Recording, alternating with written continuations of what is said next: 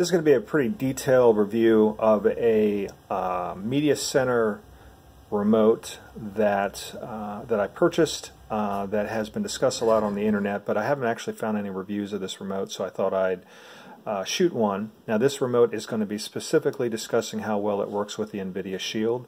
This remote does work with a bunch of different other operating systems, which I'll go in a couple minutes, but I am specifically only going to be talking about how well it works with the Nvidia Shield.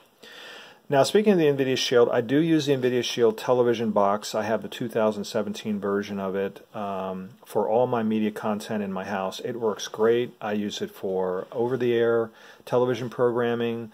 I use it for subscription services such as Sling and Prime Video and Netflix and HBO Go. I use it for internet videos, YouTube, other kinds of video applications. I use it for my streaming of my videos from an in-house server. It does all that. It also plays games. It can actually play AAA games using a streaming service from either your PC running the game or from an online server. It basically just has everything I think that you could want in a TV media center, and I've been really impressed with it. What I haven't been impressed with is the actual remote that it comes with. Okay, so let's talk about that first. So this is the remote that the Nvidia Shield comes with, and the first thing you can see about it is that it's pretty small. This is my hand, and I actually don't have huge hands. I probably, for glove size, I use a large hand, but it's not like an extra large giant hand that I have. And the thing that I don't like about this remote is the weight and the size. Sometimes smaller is not necessarily better, and I think in a remote control, I think this really does apply there. It's very, very easy to lose this remote, misplace this remote, not see this remote. When you're in a dark environment, you won't find this remote. And that's one of the things that I don't like about it. So it's small and it's very thin. It's very easy to misplace. If you have children that are going to be using this, they're going to also misplace your remote. And so for that reason, I don't really particularly like the remote. I also don't like the remote for its capabilities. You can see it's a very simple remote. It has 4 buttons. It has a voice control button, home, back, and these are your navigation buttons. And I think what it's trying to suggest is, from an Nvidia standpoint, you can get everything, go everywhere you want in Nvidia Shield very easily by only having these 4 buttons.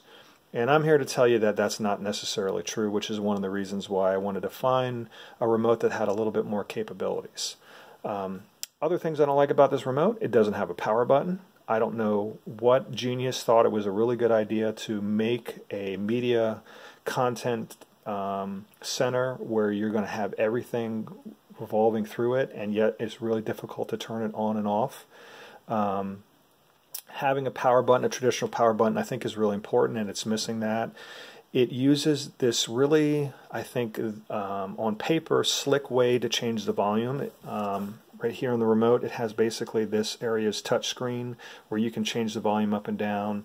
A lot of times when I'm using this, the volume will jump to a very low to a very high very quickly. It's not very sensitive. You can't really finely tune the volume very easily. When I'm holding the remote, I see that I accidentally will change the volume up and down. So I think on paper it's pretty slick, but in actual practice it doesn't work very well. So I'm not real happy with the volume control. I also don't like the fact that it uses CR2032 batteries. These are the button type batteries that you'll find in your supermarket or you can find on the internet.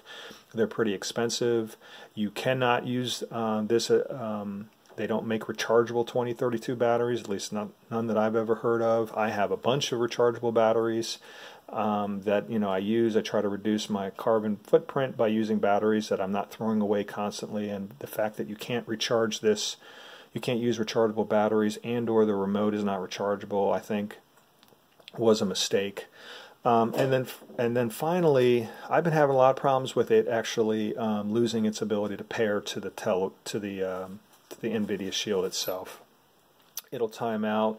I'm not sure if this is a new update that caused us to have a problem, but once I started having problems with it, losing connection, that was kind of it for me, and I was like, you know what, it's time to look at other alternatives. So that's where this product comes in. Okay, so let's move this out of the way for right now. This is a 2.4 gigahertz radio frequency remote. It has backlit screens. It does work with a lot of different operating systems. It has the ability, it has a gyroscopic air mouse capability in it. It has voice control in it. It has a built-in keyboard. It has a lot of things going for it, and I wanted to kind of break that down in terms of how well all those things work with the Nvidia Shield. So let's talk a little bit about do a little unboxing. So I will first and foremost tell you that this particular product goes by a bunch of different names. And it's one of the things that I dislike about buying from China is that somebody will make a product and then they will have tons of different branding for it, making it very confusing to know what you have. This particular remote, I've found at this point in time, goes by 3 different names. It is called the TK628. That's a remote that a lot of people know this remote by. The TK628 Air remote. It also goes by the LinkStyle Air remote. That's if you want to find this on Amazon, that's how you'll find it, as the LinkStyle. So you know, go to Amazon, check out the reviews on there. They actually have a lot of good feedback on this remote on Amazon. You can also purchase it directly from China through AliExpress, which is a popular Chinese marketplace that a lot of people do to buy products relatively cheaply. That's where I actually bought this product, and I will tell you that this product is not available anywhere outside of China. Now, I'm in the United States. It took me about 2 weeks to get this directly from China, which really, shockingly, was really quick. You know, if you think about putting something in a boat, crossing an ocean, and then getting through all the different customs and the post offices to get to your door, getting it to me in 2 weeks was pretty spectacular. You're generally looking anywhere from a month to 6 weeks when you buy direct from China. But no matter where you purchase this from, it is being shipped from China. Even if you purchase it on Amazon, you're still going to be getting it from China, and it's still going to take a good while to get it. I purchased mine on AliExpress. It took about 2 weeks to get it. The price of the remote is anywhere between $15 to $30, depending upon where you purchase it. I purchased mine again from AliExpress. That link is actually in the a description link that I'll show, that I'll have at the bottom in the description of this video. I got it for about $15, but the price range depending upon where you get it from. Alright, so let's do an unboxing. So it's pretty simple packaging. This particular brand of the remote is called the Air Fly Mouse Wokei, so I'm going to call this the Air Fly Mouse. If you Google Air Fly Mouse Wokei, you probably aren't going to get any hits, which is really interesting. On AliExpress, it's called some vague 2.4 gigahertz, media center remote. They actually don't even call it the Air Fly Mouse. They don't call it the Wokei. So if you're trying to find it using this name, you're probably going to have, at least at this point in time, you're going to have problems finding it. So again, if you want to get this particular remote from AliExpress, use the link that I'll have in the description below this video. Okay, but it has simple packaging, information on the manufacturer on the side, on the back, some information about its features, its basic functions. It does work with a bunch of different operating systems. Here you can see that it works with Android, Windows, Mac, and Linux. I am using it on the Nvidia Shield, which is an Android operating system. So I can't speak to how well it works on these other operating systems, but it does function across lots of different operating systems, which is, is an interesting capability. It also has a bunch of icons on the sides, just giving you information about, some of its highlights for this remote. But it's simple packaging. Now, I will tell you that I've been using this remote for about a month. I wanted to, definitely kick the tires with it for a little while to make sure that I was confident before I gave a review about what, how well it works with the Nvidia Shield, what's its pros and cons are. So, so I've actually already unpackaged this and used it. But when you unpackage it, you get a user manual and you get the remote. Now the user manual is, from what I've read, is not very helpful. There is an English side here, giving you information about the buttons, and then there's a Chinese side here. And I have been told, I haven't actually read this remote because the print is so tiny that I can't read it. I know people are actually taking pictures of the manual with their phone and then blowing up the picture so they can read it.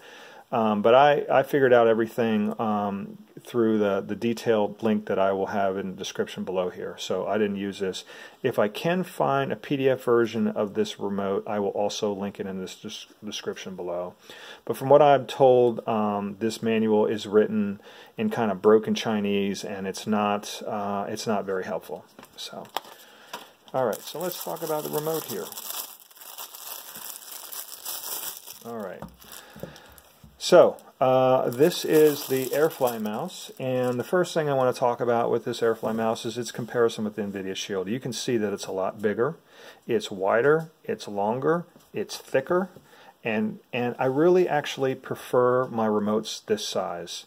I know that is a personal preference, but growing up with remote controls in your hand, this is kind of the classical size of remote control, and this is what I prefer. Maybe I'm an old guy, and maybe I can't deal with these small footprint type devices, but I've had a lot of problems finding this, and I haven't seen any benefits having a remote this tiny, quite frankly. So in the back of the remote, you're going to have a battery compartment, and I will let you know that here in the battery compartment is where the actual dongle is. It is, as I mentioned, a 2.4 gigahertz radio frequency remote. So I'm going to get the dongle here. This is what the dongle looks like. So it's small, which is not necessarily a bad thing. When you plug it in your media center, it's not going to stick out really wide. It doesn't have any LED lights on it, so it's not going to blink and be irritating like some of these other dongles are. So it does its job. It does it pretty well. But it is small, and if you lose it, you're not going to have the majority of the functionality of the remote anymore. And that's actually, this dongle is stored when you purchase it inside this battery compartment. Okay, so I want to highlight things about this remote control that I liked a lot with the Nvidia Shield. So the first thing I want to talk about is we're going to go from the top of the remote down. The first thing I like is that it has a power button. Again, I have no idea why you don't put a power button on a remote for a media center device. I think Nvidia Shield was really that's lacking in the Nvidia Shield television remote. This one has it. It works really well, and I'll show you how well it works when I show you capabilities a little bit later on in the video. Up here, there's a bunch of content here. None of these contents I actually use. Okay, this allows you to control your video back and forth, fast forward, rewind, play, pause. You can do all this content with most video applications nowadays just using your navigation buttons. I think that it's more comfortable using that for this, so I don't really use that. But I will tell you that these do work. This is your backlight button, which you would think you would need to turn that on for the backlight to work. But actually, any button that you press on this remote will turn the backlight off, which is nice. So you're not searching for this button in the dark. You press any button and the backlight will go on. So there really isn't any real reason for having that, but that's what that's for. Okay, so let's talk about things that are actually really important with the Nvidia Shield, and that's this section of the remote. You've got your back button, your home button, and your menu button, and this is your navigation keys. If you take a look at the Nvidia Shield remote, you've got a back button, a home button, your navigation key remote. So they're all kind of sequestered in the same areas, similar to the Nvidia Shield. I will tell you that the back and the home are reversed on this remote, so that's a little bit confusing, but that is kind of the way that it's laid out. The information or the menu button does not work on the Nvidia Shield, so there really isn't any reason for having that. These navigation buttons work very, very well. This big, huge OK button is really nice to have because that's basically your enter button, and you use that a lot with the remote. Moving down, you have volume buttons, which work also very well, which I'm very pleased about. You have a mute button, so that will instantly turn your sound on and off, which is very good to have when you're trying to have a conversation with somebody, or all of a sudden the phone, you get a phone call or what have you. You can mute your television very quickly. This is your AirFly mouse basically a gyroscopic mouse button that when you press this on, this remote will basically work like a pointer, and you can move it around and actually move the pointer on your screen. I'll show you how that works with the Nvidia Shield. These are page up and down buttons here. Again, this does not work with the Nvidia Shield, so I don't use it. Bunch of numerical key buttons I think would be good if you, from a classical television sense, if you want to dial in your channels using this, you could use it. However, I basically go up and down on my channels very quickly using these navigation buttons. So I don't really use these numerical buttons, but they're here. Over here you've got some kind of Windows media buttons. Again, I don't use any of these. You've got your voice control button. Now, one of the things I don't like about this remote is if you take a look at the Nvidia Shield, you'll see that the voice control button is the second biggest button on the whole remote. I mean, it's literally smack dab where you put your thumb, you're always on it. So from an Nvidia Shield standpoint, they really are trying to push its voice control technologies. And for that reason, it is the button that your finger is generally resting on. Okay. One of the things I hate about this remote is how small this button is. It's very hard to find it very quickly compared to the Nvidia Shield remote, and so that's one of the things I don't like about it. On the bottom, these color keys, these are actually learning remote keys. This remote also functions as a learning remote. It can learn IR signals from components. If you have components that use IR, you can actually program those buttons in using these learning. In order to actually use different components that have been learned, you have to press this TV button on.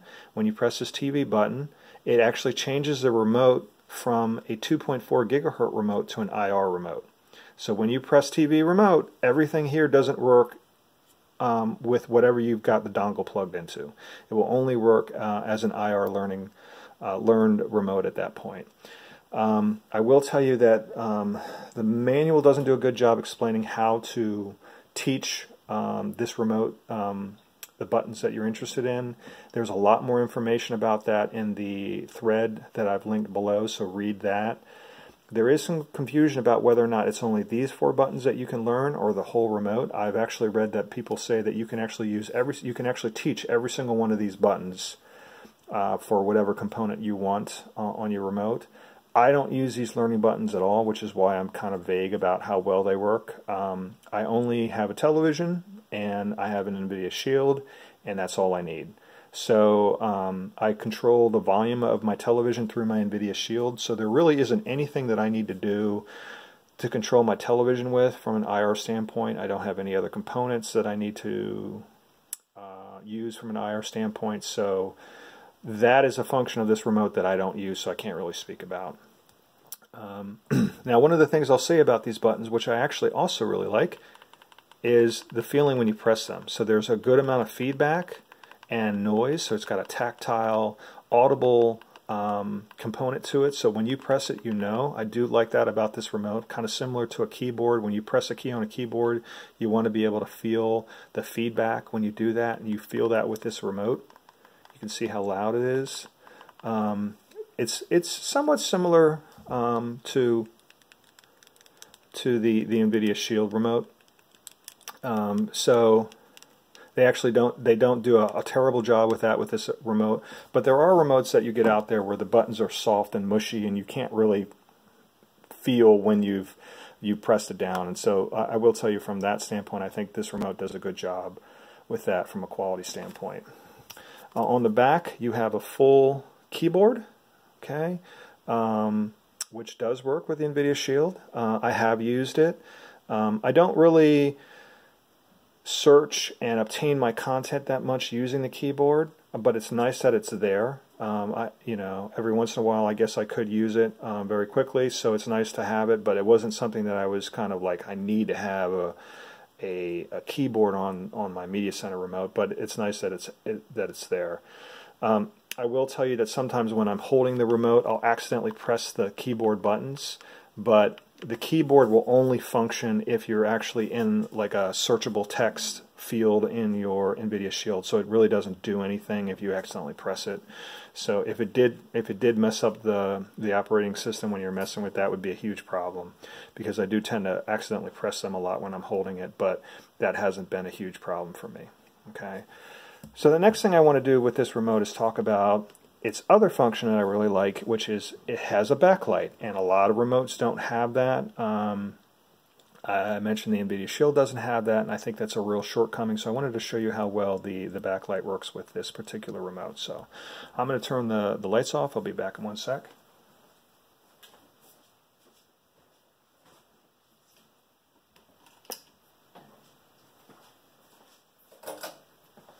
Alright, we're pretty dark now. I'll press a button anywhere on the remote. As I mentioned, any button actually controls the backlight keys.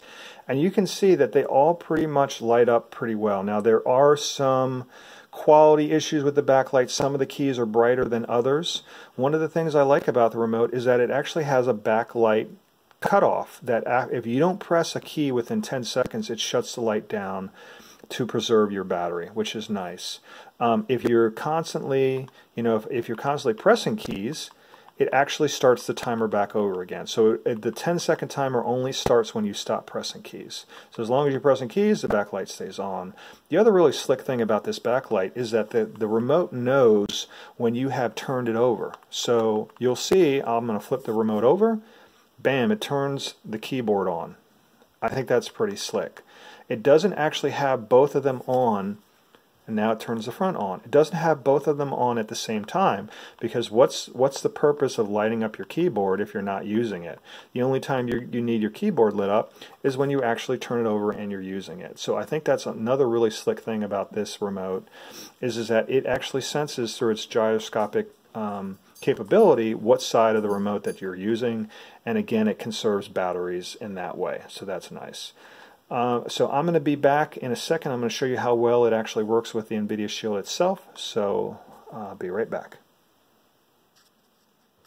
Alright, we're back. I've got the Nvidia Shield on. I'm using a small television. This is kind of my tester television where I'm use it when I'm building computers or checking out new technologies. This is a lot easier to use than going up to my dining room and using on my big television. But this will work fine for this video.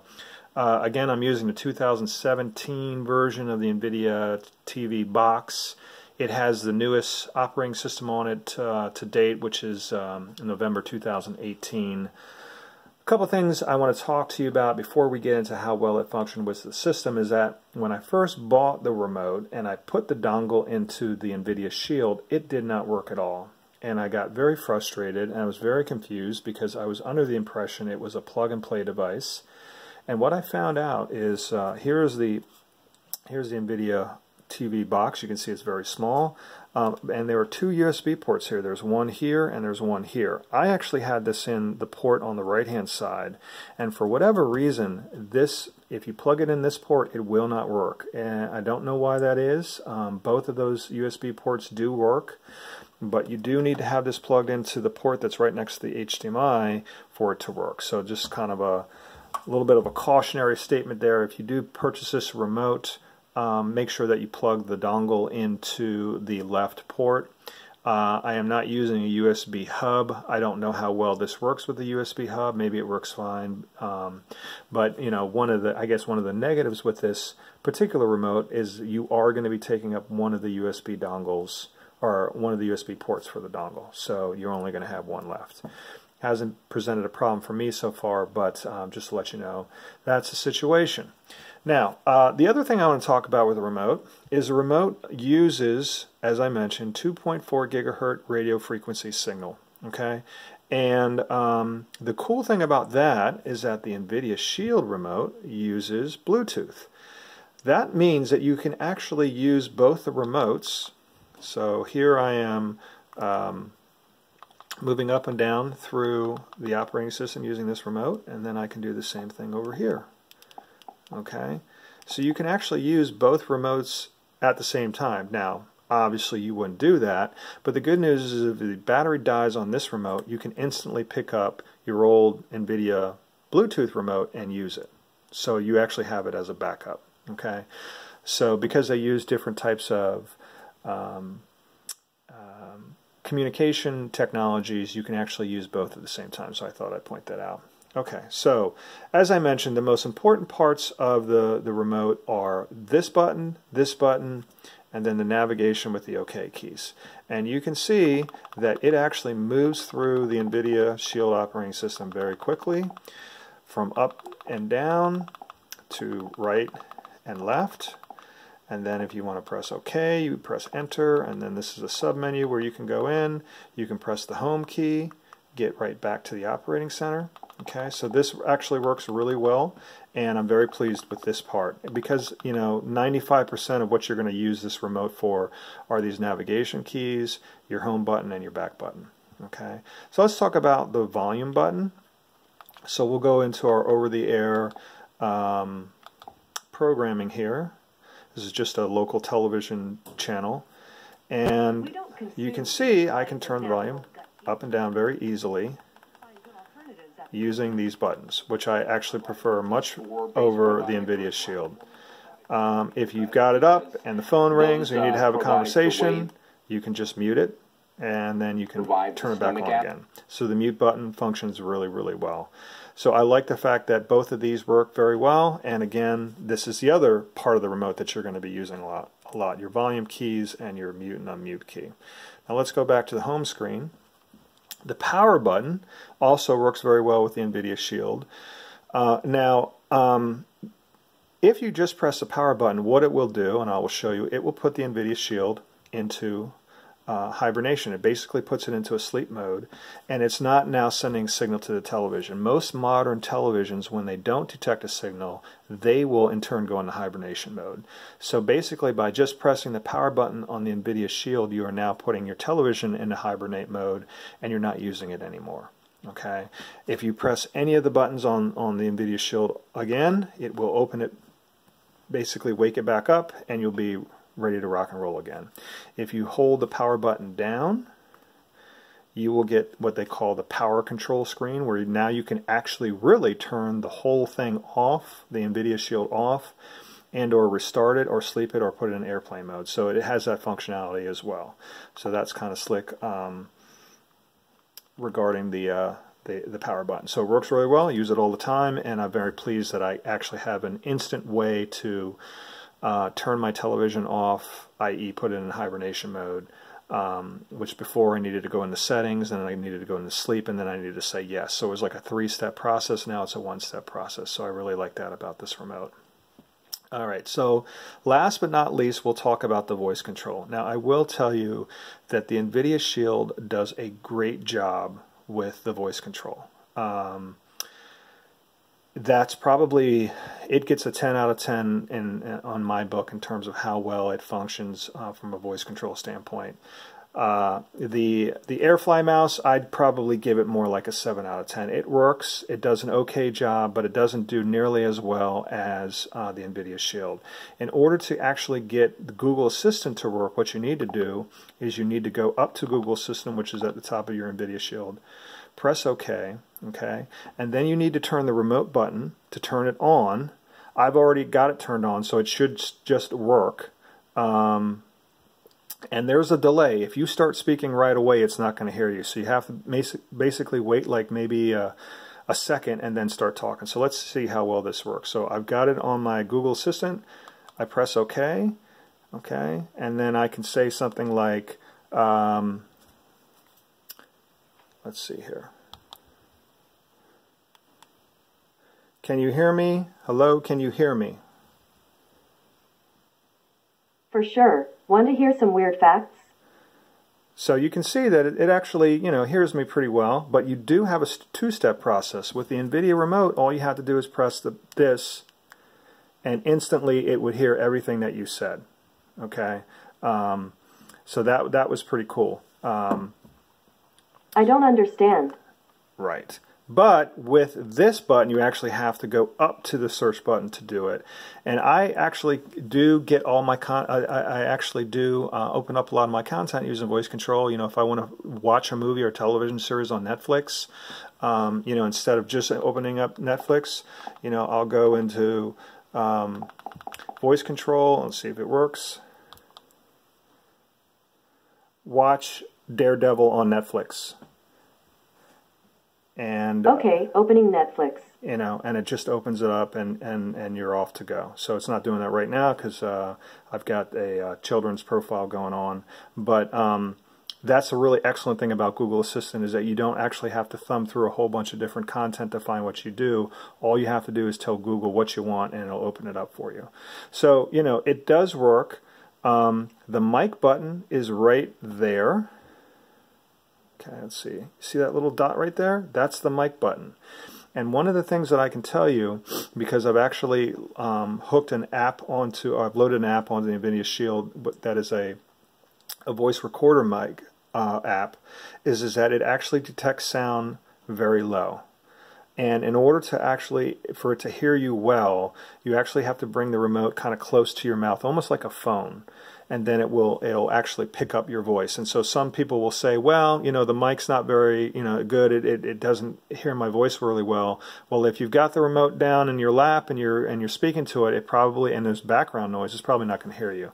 So you do need to, with this, you do need to bring the remote kind of up near your mouth to speak for it to pick up what you're saying. So I thought I'd mention that.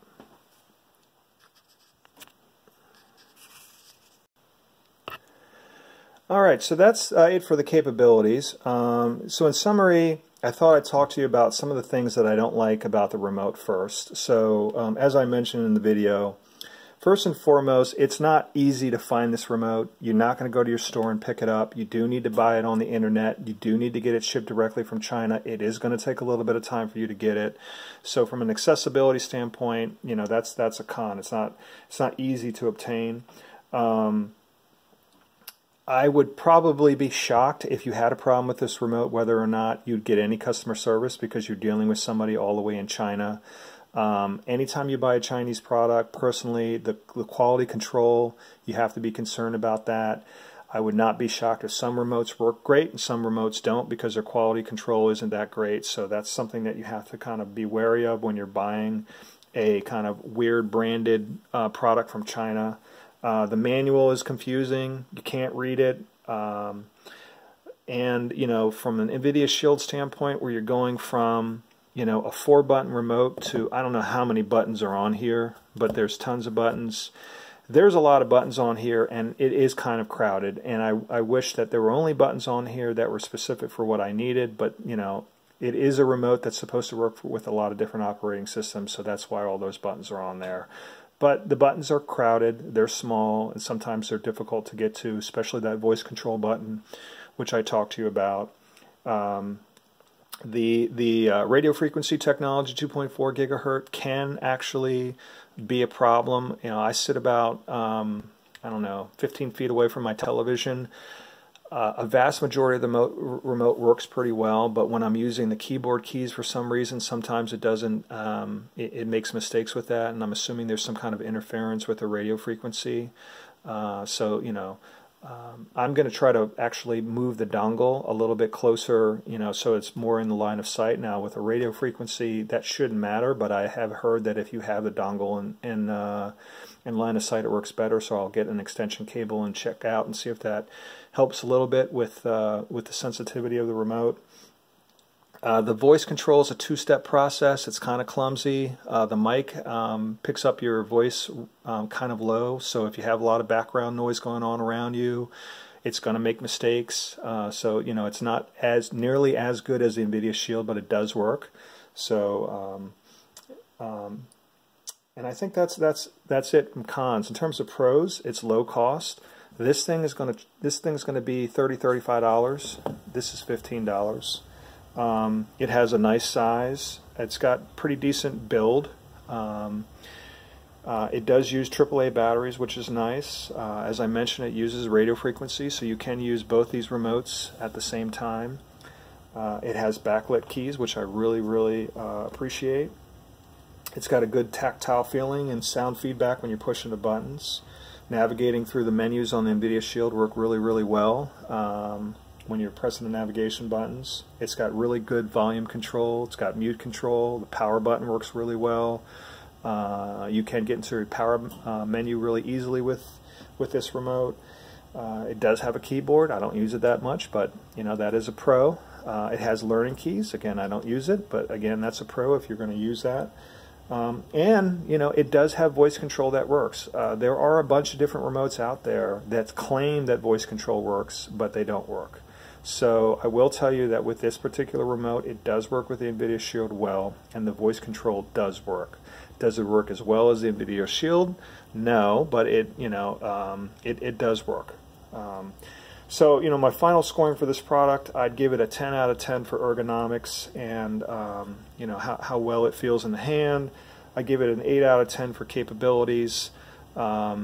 It functions pretty well. I gave it a little bit of knocks down on some interference that I'm detecting when I'm using the dongle. For voice control, I'm going to give it a 6 out of 10. Compared, you know, my baseline is the Nvidia Shield. It has to be, you know, that's going to be my 10 out of 10, that if it does as good of a job as Nvidia Shield, and it doesn't, it's a little clunky and clumsy in terms of how it uses voice control, but it works. So anyway, so that's my review of the Wokei Air Fly mouse, otherwise known as the TK628 Air mouse, otherwise known as the LinkStyle Air mouse. If you guys have any questions, feel free to ask them in the descriptions. I know this is a really long video, and you know, you might think it's kind of boring since I spent, I don't know, 25 minutes talking about a remote, but you know, when you are accessing all your content through your television and your Nvidia Shield, you want to have, you know, the most important thing that you need is a good remote. So I thought I'd spend a little bit of time talking about how well this works with the Nvidia Shield. So thanks for watching.